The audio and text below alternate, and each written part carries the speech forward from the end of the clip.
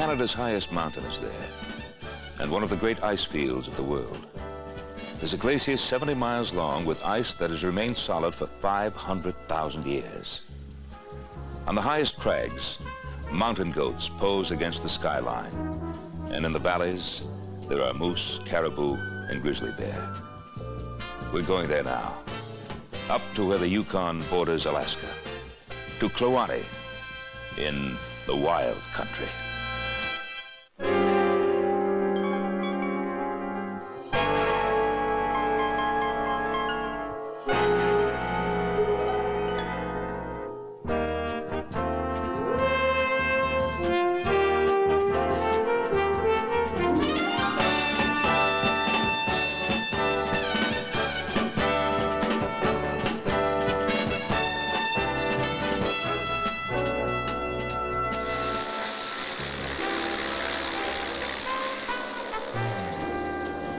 You could walk in here if you had the legs for it, but it wouldn't be easy. As yet, there are no trails leading through Canada's superb new national park and wildlife refuge. This is Kluane, 8,500 square miles of it, including the St. Elias mountain range with 8 peaks over 15,000 feet. This is the country of the Nunatak, islands of rocks in seas of ice. If you're going deep into the wilderness, as John and Janet Foster did as wildlife photographers, best make the first part of the journey with an experienced mountain pilot who'll remember on what gravel bar he left you.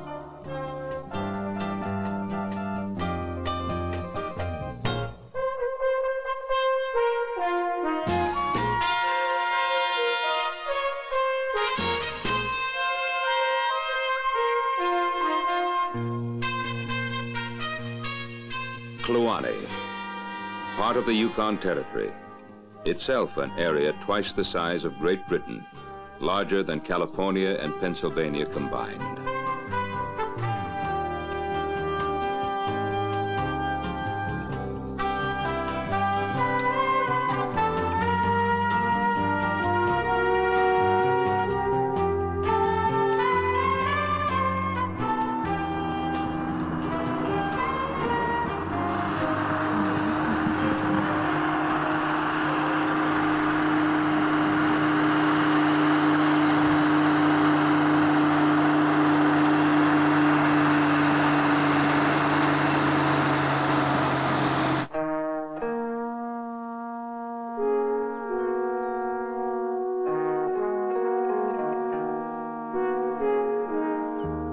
When you go into this country, travel light as they do. For everything you take in will end up on your back. Camera gear, dried foods, sleeping bags, climbing boots, even the tent that will become your base camp when you set out for the feeding grounds of the fabulous Dall sheep.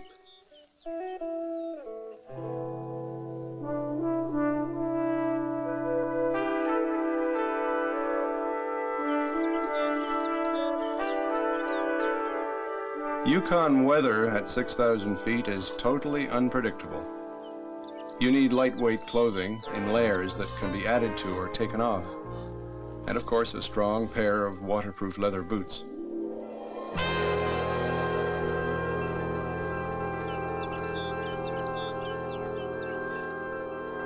As photographers, we like our wilderness wild and really enjoy working for those photographs. At the end of all the effort, there's the satisfaction of knowing that you and that camera are really in wild country.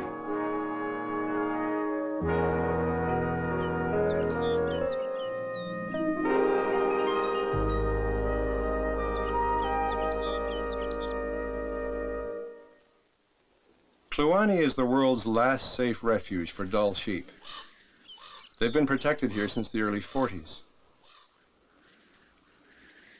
It's unmistakably their kind of country.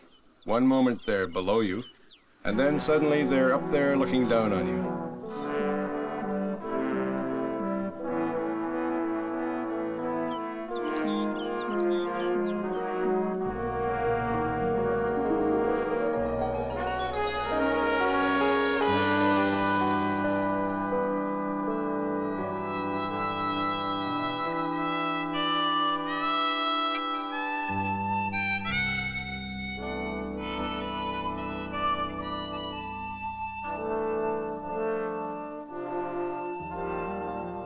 The doll sheep, for some reason, are very, very spooky, very nervous, they're very tense.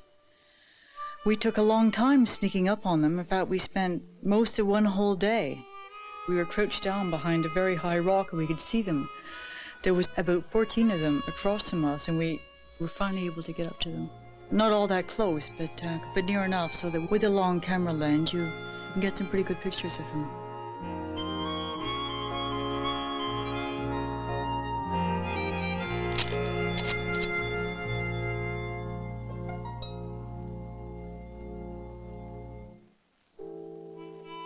Shooting with a camera requires far more work and perseverance than shooting with a rifle.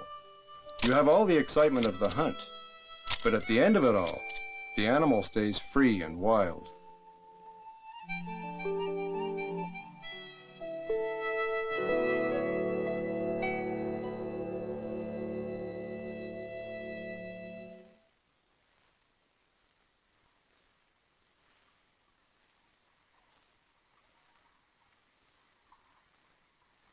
The willow ptarmigan finds some measure of safety through natural camouflage, blending into the rocks and lichens of the tundra.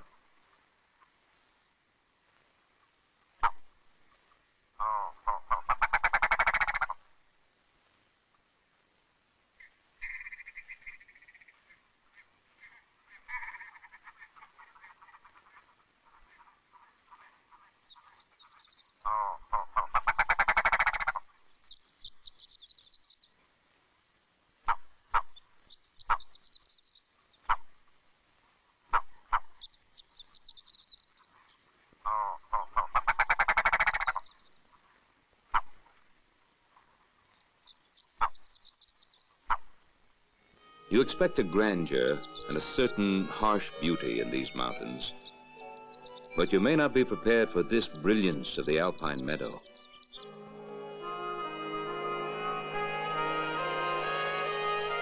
In the alpine meadow, you have every conceivable variety of little flower, and they're all mixed in together.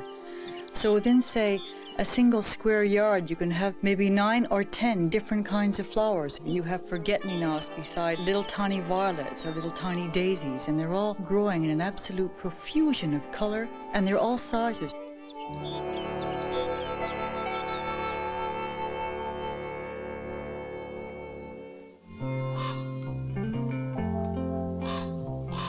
And there comes a moment when you finally glimpse the one creature that fears no one. And you hope that the grizzly isn't a female, and that you haven't somehow positioned yourself between the lady and her cubs. Above all, you don't run. A grizzly can outrun any man.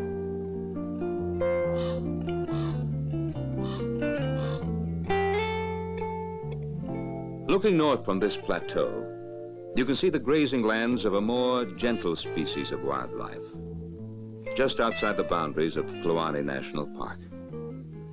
Some biologists believe they are true mountain caribou.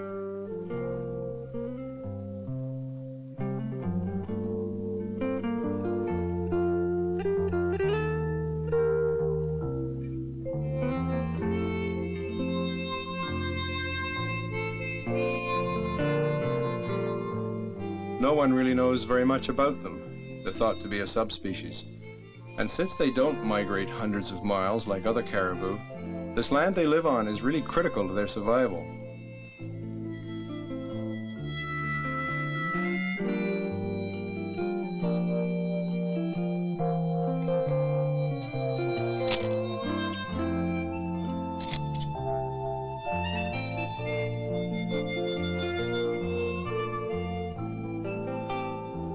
When flies and mosquitoes bother them, they move up onto higher ground and escape for a few hours on snow that's left over from a long Yukon winter.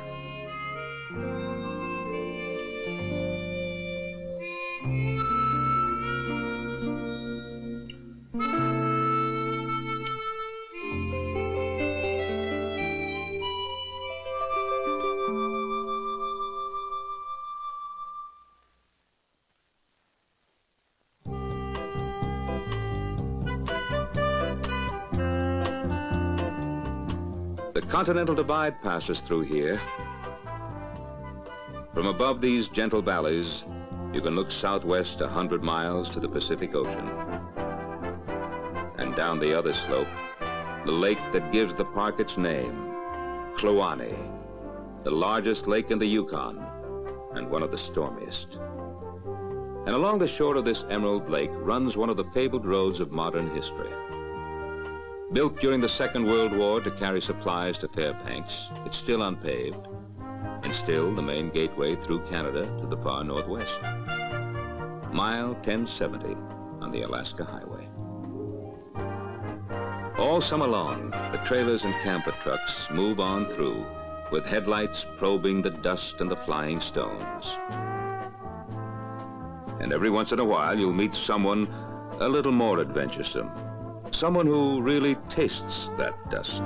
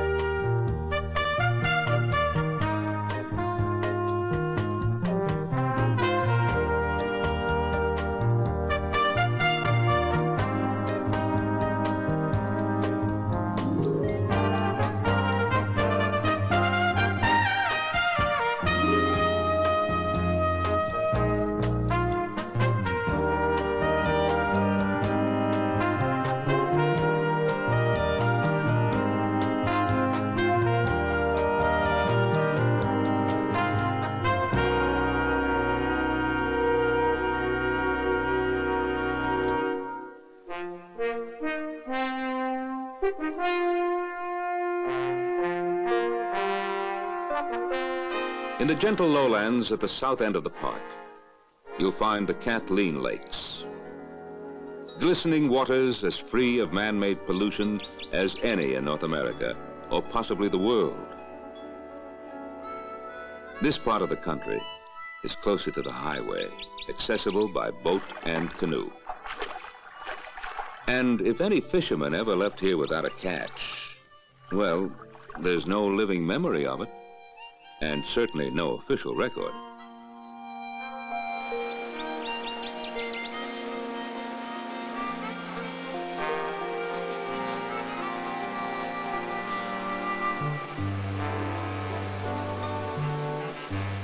The waters here are rich in northern pike, landlocked salmon, lake trout, and that beautifully marked specimen, the Arctic grayling.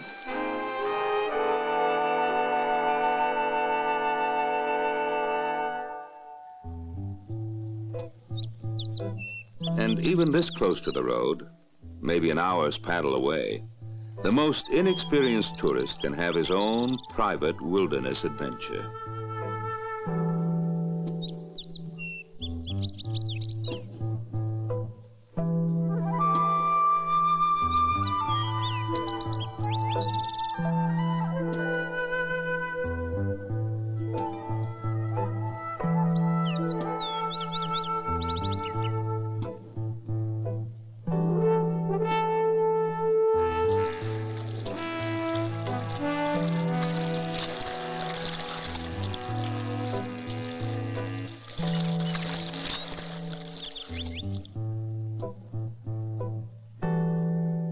Overhead, the branches are filled with small birds of the forest, including the gaily singing fox sparrow.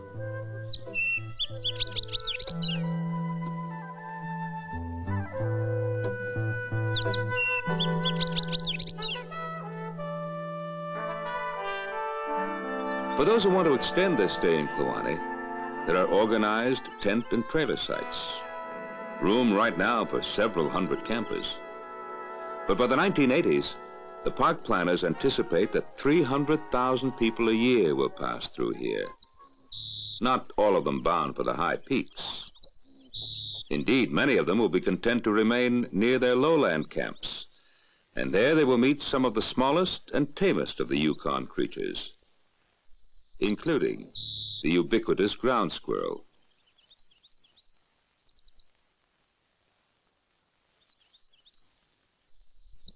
I know people think, well, they're kind of a nuisance and they're just a little old rodent, but they really are kind of fun, and they seem to have a real personality to them. And they sit up and they look at you and they seem to say, hello, how are you? And they're really rather delightful little things.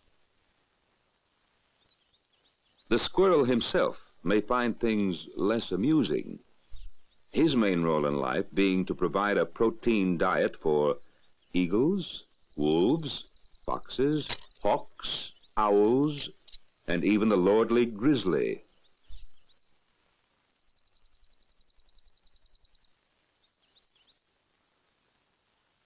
But it's the trackless interior of Kluane that planners are now exploring. They're looking for hiking trails, canoe routes, and they themselves are a new breed of public servant. Young, college-trained, dedicated to the healing concept of wilderness. Park planners like Jerry Lee and Chris George spend weeks in the backcountry, away from their desks. They have to walk, fly, climb, and paddle through every corner of a new park.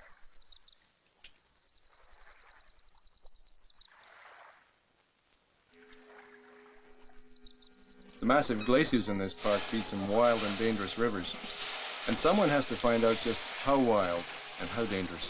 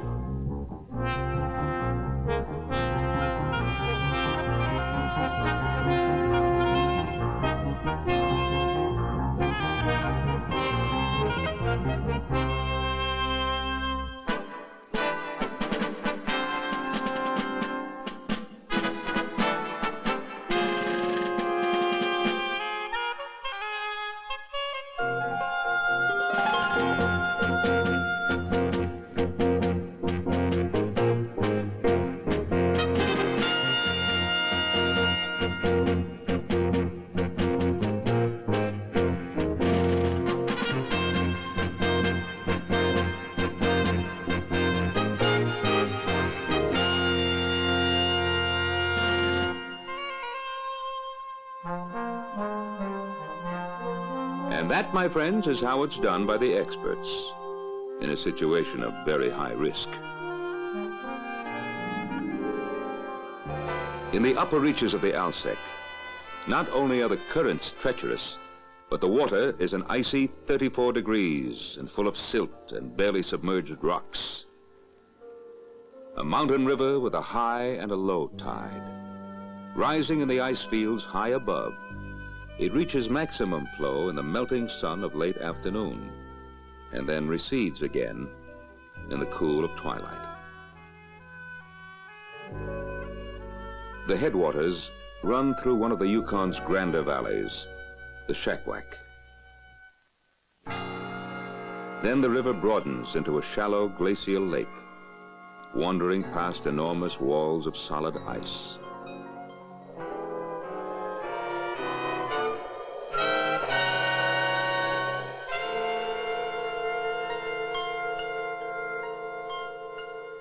This actually is the toe of the lower glacier, and beyond are the lower reaches of the Kaskawulsh, the Steel, the Donjak, and many other glaciers, the greatest concentration of ice on Earth outside the polar regions.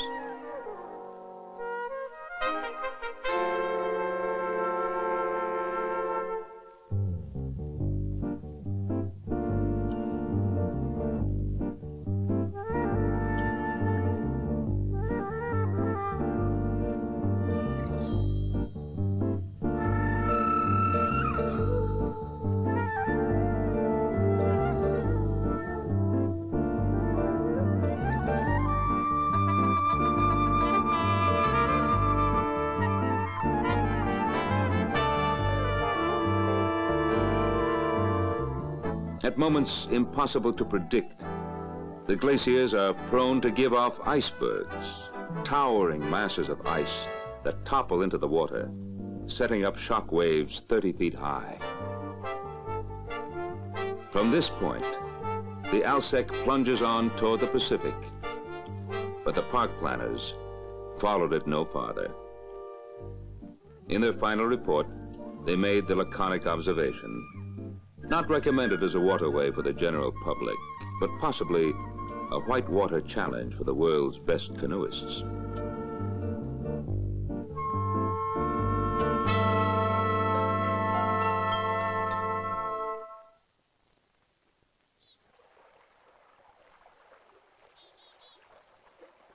Not all the rivers of the Yukon are as formidable as the Alsek. For John and Janet Foster, the Sockeye River in the lowlands of Kluane was manageable for most of its length and rewarding for all of it.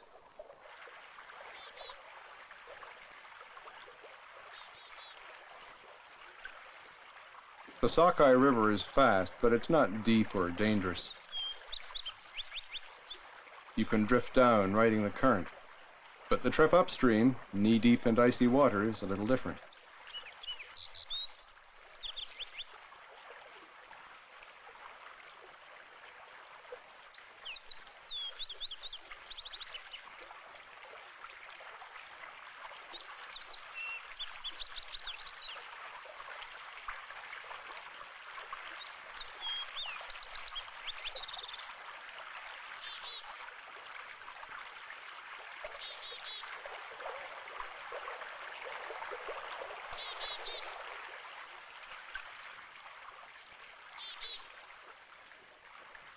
This is superb wilderness, a typical piece of the Yukon.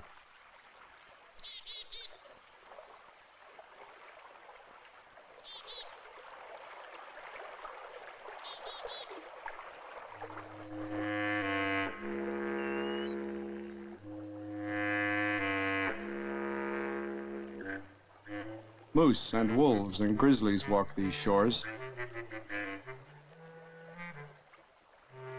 I've always loved the beach because it's the easiest way to really see who your neighbors are. Because you look on the beach and you see if you have wolves or if you have grizzlies, and you can see these things on the beach, and they really tell a story. You can see where all the wolf tracks are, and then of course the moment that we put our footprints onto it, in a way we're going into the story as well, and there's really something rather thrilling about that.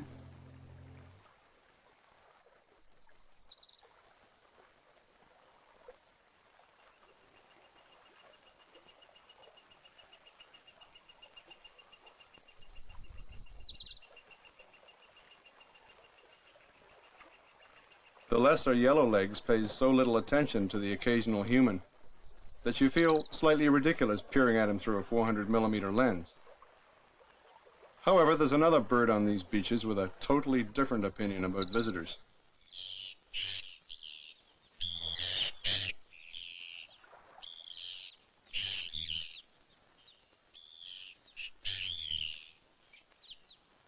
The Arctic tern is one bird that will really defend very fiercely its own nest and its young, its own territory.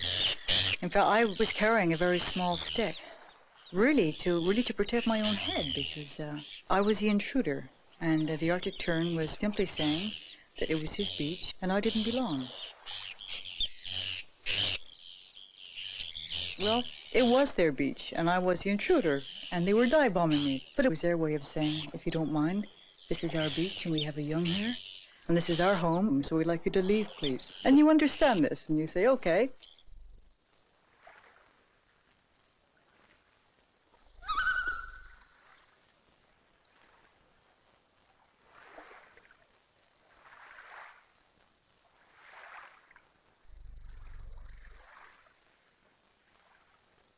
"10 o'clock at night, and still the daylight lingers." These are the perfect moments, a time to sit and stare into the campfire, and to look back on a full day.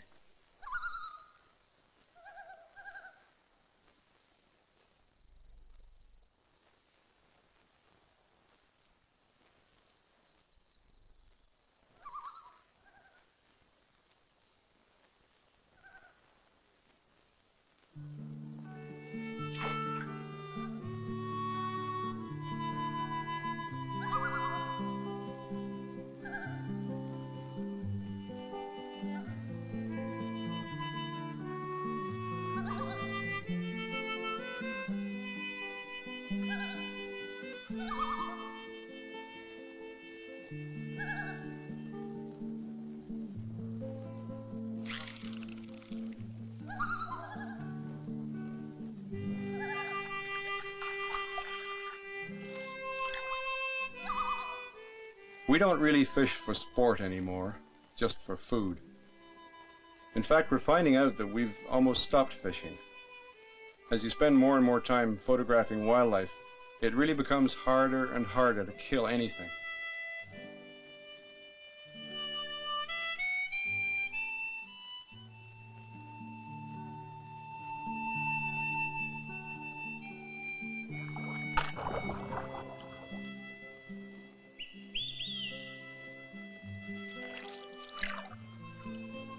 Beavers usually wait for darkness, but the midsummer nights are so short up here that they move around in broad daylight.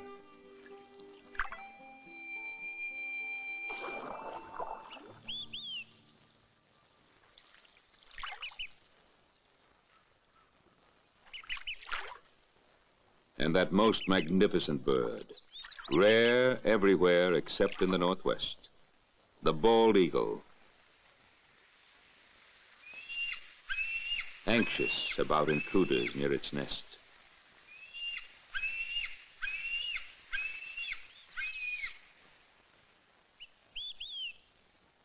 Both of the eagles were extremely upset, and they were calling and screaming the whole time. In fact, they were rather like a couple of brand new parents with a single first little child, and they screamed around us and screamed as if they were saying, "Go away, go away." And a little one was up there, and he was sitting on his branch, very solidly facing forward, and he didn't seem to be fazed at all by our presence. And when you find yourself in the country of the northern moose, enter quietly with soft paddles.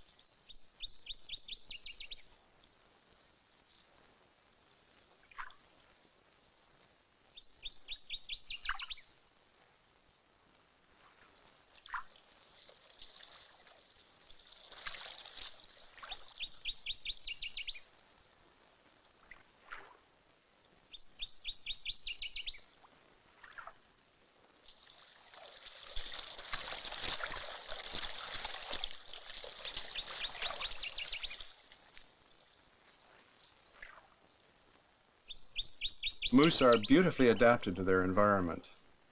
They move quite easily through forests and swamps. We've seen them completely underwater in a current that would sweep a man off his feet.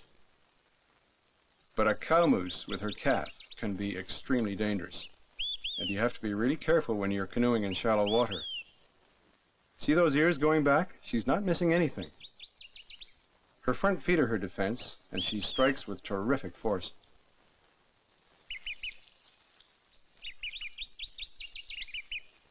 Even with mother to protect him, he may still fall to a timber wolf. All creatures are left alone here, and all the natural laws of survival must apply.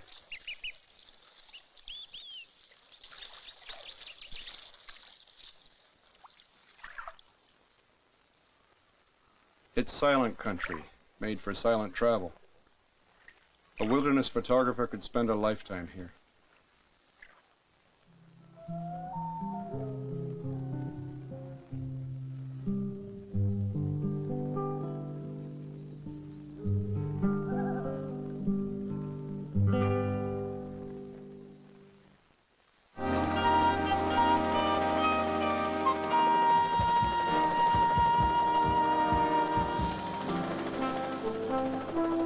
Early Canadian bush pilots flew through the turbulence of these passes, watching at every moment for a possible landing field.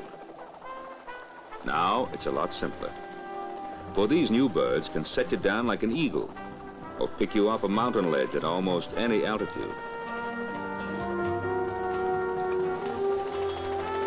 Their destination now is the upper reaches of the St. Elias Range, right up at the edge of oxygen country, where the only animal foolhardy enough to risk crevasse and avalanche is man himself.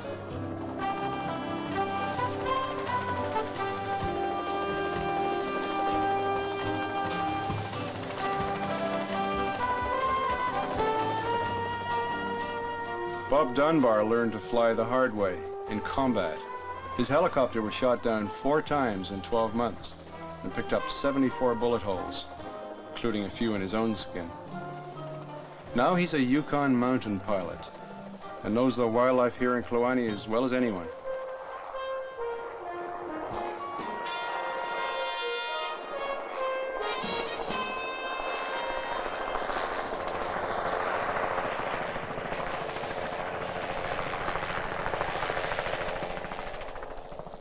Actually, the major hazard up here is weather.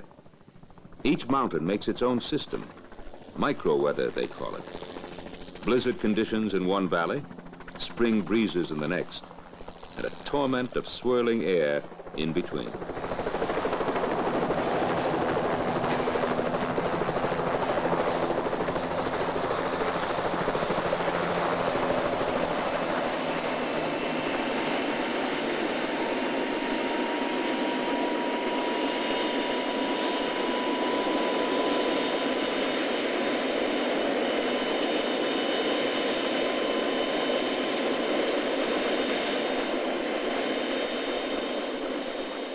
In a few moments, Bob will go back down the mountain.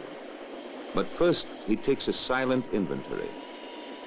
Down at base, he checked out their equipment. No one gets up here without survival gear.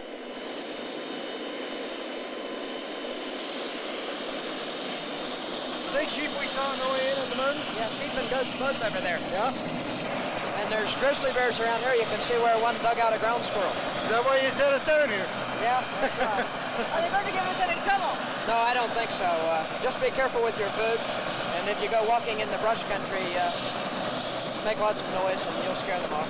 I have a whistle. Should I wear it? Sure, wear that. And if they come around up here, blow it, and they'll probably run off.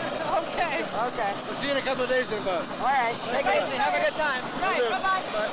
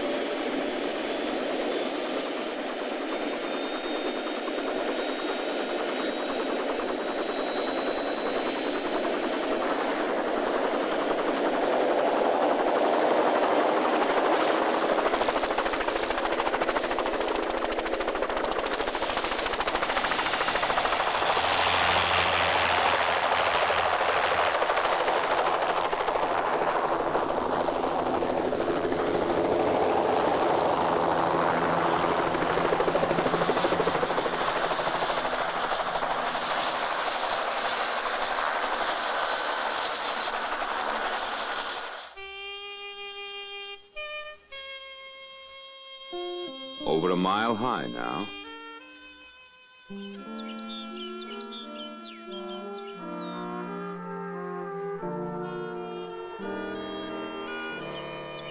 The Dall sheep are somewhere below now. This high country belongs to the greatest climbers of them all. They have little fear of visitors among these jagged rocks, for at this altitude, the mountain goat can outnimble anything. Can stand with 4 legs bunched on a pointed crag and run with ease along a seemingly perpendicular rock face.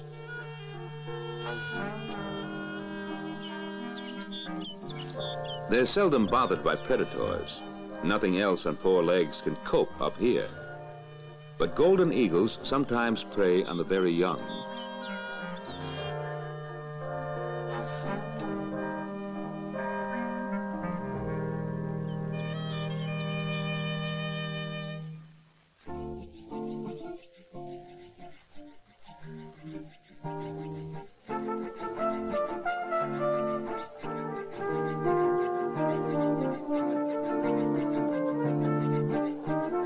Heat bothers them. Cold doesn't. Their white fur growing to a thickness of 4 inches. Fair enough, for on a January day, the temperature here can drop to 80 below.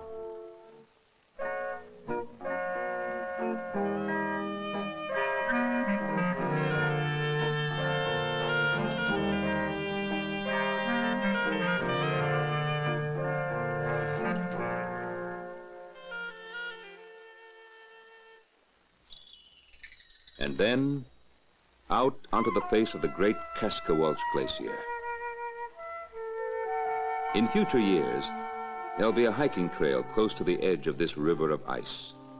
But the glacier itself will be traveled only by experienced mountaineers and glaciologists.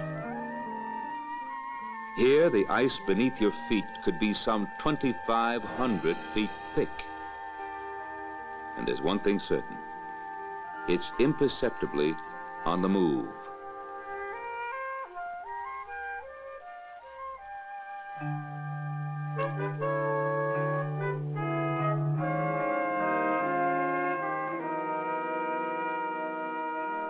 We've never walked on a glacier before.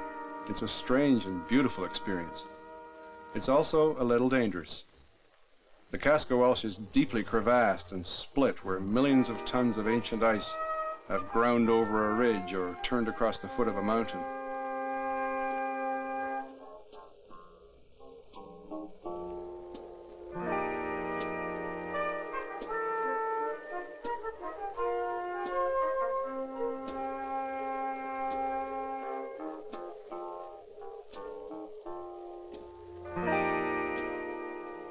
Somewhere in all this whiteness is the veteran mountaineer who presides over these vast spaces, who shares the decisions as to who may and who may not venture into the shadow of Mount Logan.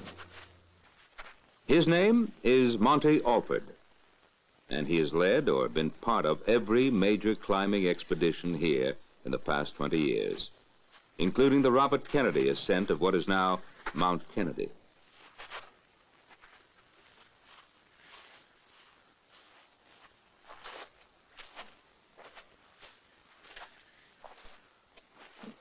He's climbed in Europe, in South America, in the Rockies, but he says these St. Elias Mountains are the best.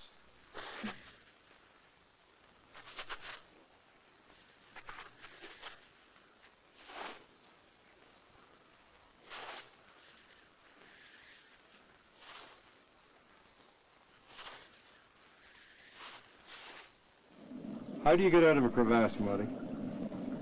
Well, to begin with, you're tied to the rope as you're traversing the glacier, so that you have not only you're tied to the rope, but also two slings are tied to the same rope just ahead of the body, ready for a crevasse fall should you accidentally go in. The idea, of course, is to keep out of crevasses. Yeah. So if you fall down a crevasse, why can't your other two people on the rope just pull you straight up? Yes, in some cases they can, but invariably they are on their anchors. They have put their ice axes down and they're laying on them. And just to hold you. Just to hold you. Yeah. Now, until they can get in a position of transferring it from their anchor, transferring their anchor to a more permanent one, and be free to come and assist you. You're on your own. You're on your own, yes. Show us how.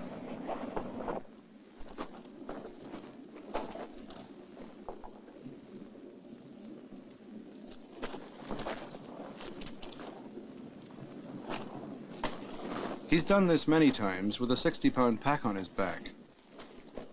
It's called prussicking.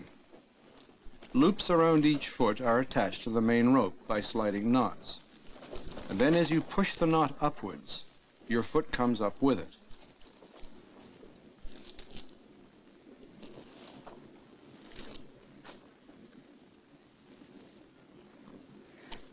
Well, you all set? Yeah. I think so. How does that feel? All right? It seems to be all right. This should go up. Take this one up as far as you can, yeah, so that you So relax my leg a bit. take your weight on it, right. Now, Have a plate? very good. Very good. Take it up as far as you can. This one here? Yes. Okay. Good. Now put some weight on it. Put some weight just on the leg. Yeah. On this leg? Yes, keep this one dead straight now. Bring it away from the wall. Bring it away if from you the can. wall? Yes. Don't be afraid. That's right. Till you're actually standing on it. Right. Oh, yes, Then- that's it. There you are. Good. Wait a minute now. Don't have this hand on top of this rope, but underneath it. Right. All right? I think so. Yeah. Okay. Now, while you're standing on that one, raise the other one. Very good. Hey. Put your foot in it. Right. Raise the other leg. That's the idea. Excellent. Oh, I see. Excellent. I think I've got it. I think she's got it. Good job. straighten the leg, right? Look at that. Very good. Yeah, not the holding real good. Yeah. Am I going right? Excellent. Lovely. Next time we're going to find you a deeper crevasse. Oh, yes.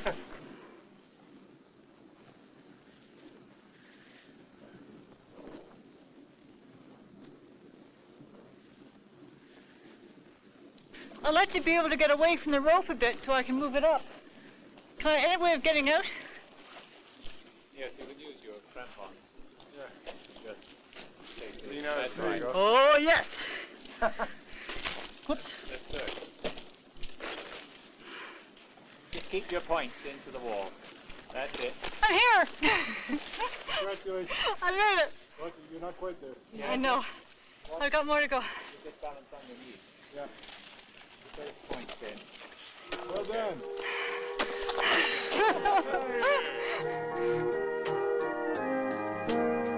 And there, in all its majesty, is the roof of Canada. In a small aircraft, it takes more than an hour to circle the huge mass of rock that is Mount Logan. At its base, it's 100 miles around, and its loftiest peak reaches 19,850 feet. CJQ 755 calling 756. Do you copy? If you wanted to land at 10,000 feet up in those mountains, you'd go to the Arctic Institute base camp on Kluane Lake and ask for Phil Upton. He's the Yukon's #1 mountain pilot. Yeah, roger, roger. Our plans here, starting tomorrow morning, I'm going into Whitehorse to pick up Fred Armstrong and bring him out here for a couple of days. And when I get back, I'll put on the skis and we'll be all set to come up there. We have a group of people who would like to come up and visit the camp and have a look at it and look at the buildings that you're testing, etc.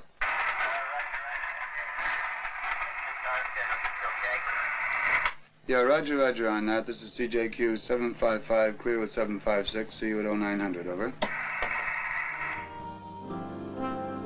The aircraft belongs to the Arctic Institute of North America. Its function is to carry scientists, mountaineers, and occasional visiting photographers like John and Janet to the upper levels of the ice field ranges, to places like the 10,000-foot high Eclipse Camp and others even higher.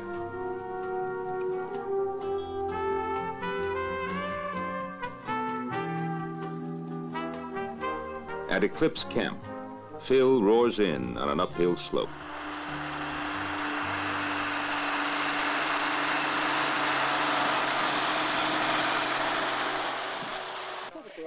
I bet it's a fake.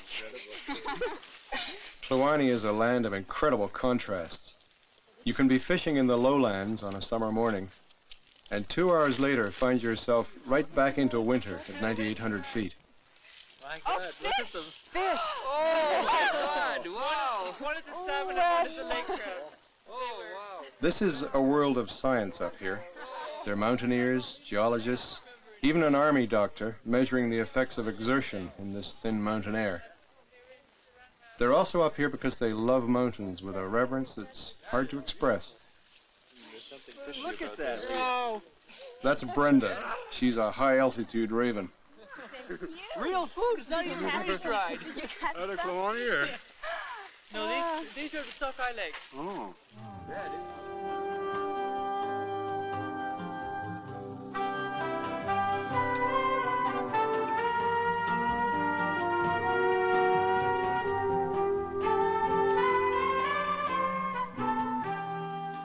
After 3 weeks of freeze-dried food, fresh fish,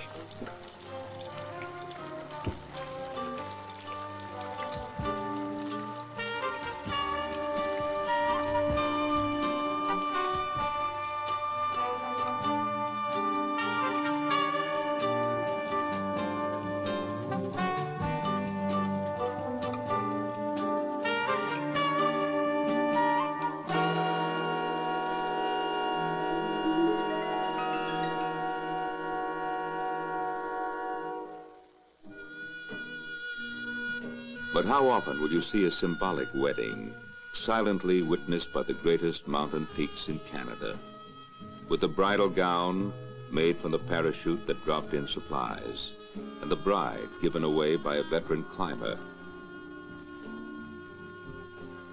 A love for and a drive to nature. For Joe and Susie, who met on a volcano in Mexico, it was a way of expressing their reverence for wilderness and mountains. A farewell to Eclipse Camp before their real wedding among family and friends. It was a moment that deeply affected all who were present. Their ceremony spoke of mountains and mystery, the feeling of communion among people that comes in a setting such as this. In their words, in the mountains and in each other, we find inner strength, freedom, beauty, serenity, and happiness. These steadfast peaks are the symbol of the solidarity of our commitment. And even as the continually changing wind and snow on the surface of the mountains does not alter their basic character, so too the inevitable changes in our life together will not alter our basic love and relationship. To them, what they were saying was not so important as saying it here, in this incredible piece of Canada called Kluane. One of the men who was up there, he said something to me. He said that when he was up there, he was able to catch glimpses of eternity. And for that first night, I could see what he meant. We had a full moon that night. It was into a partial eclipse. And it's just a world of absolute whiteness and of silence and of solitude.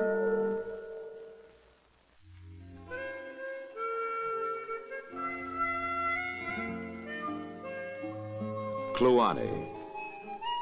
In the high country, stark and beautiful. A dazzling black and white land inhabited only by occasional eagles, ravens, and by a few hardy mountain men and women. Here, no soot falls on the snows of spring, and the loudest sounds to be heard are the cry of the wolf and the howl of the winter wind. Kluane, a national heritage to be kept intact and undisturbed for our children and their children after them. A place near the top of the world for peaceful communion with nature and with the universe itself. A place for all of us.